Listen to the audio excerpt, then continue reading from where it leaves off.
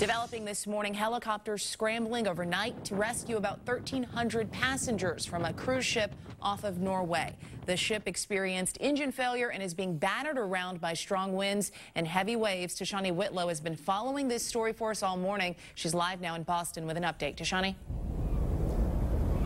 Good morning, Michelle. Now, we had a chance to speak with one of those passengers. Her name is Deborah Collette of Boston. She told us strong winds and rough waters made it difficult for crews to connect the lines. Now, so far, more than 450 of the 1,300 passengers aboard that ship have been rescued, and 3 of the ship's 4 engines are now working. So while that's happening, tugboats are slowly trying to pull that cruise ship to shore.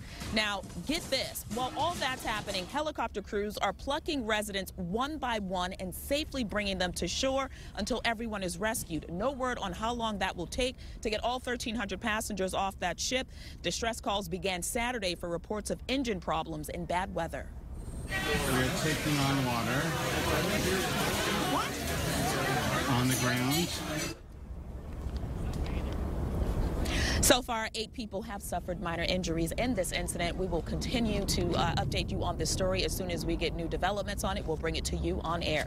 For now, reporting live in Boston, Tashanea Whitlow, WBZ This Morning.